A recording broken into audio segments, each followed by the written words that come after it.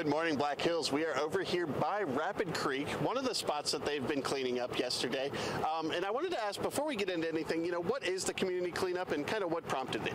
Yeah, so this is an annual event that we hold, and the community cleanup consists of literally probably over 100 groups going out into the community and cleaning up litter and garbage and anything that's flying around. Yeah, absolutely. And all the trash bags that are behind us here, this is all from Monday.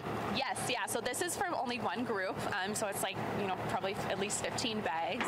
And they go through, depending on the area, the creek can be sometimes, there's more garbage that accumulates in that area. But we have groups going into different ditches, out by the mall, fence lines, parks, literally all over the city. Yeah, no, and speaking of just the range of places we're going to be, how many volunteers and how many locations is it that we're hitting? Yeah, so we probably have almost 1,500 volunteers. So this really is a huge event, and I mean they're hitting probably over 100 spots. It's just they're literally all over. As we're driving around this week, you guys will see people out with pink bags. You'll see piles of pink bags on the side of the road.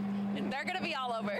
Yeah, no, absolutely. If someone's seeing this and kind of looking on enviously and they want to kind of get in, what can they do? Can they reach out to you guys to kind of get involved in this? Yeah, absolutely. So it's never too late to sign up. We're doing this only this week, so it's really kind of an Earth Week special that we're having. We really want to focus on getting people outside and getting people, to clean up the community for spring. But you could call me today and you can go out tomorrow with your group. There's still plenty of areas to hit. So, and just to be clear, this is going to be Monday to Friday this week, right? Yes, exactly. Yep, Monday through Friday. Awesome.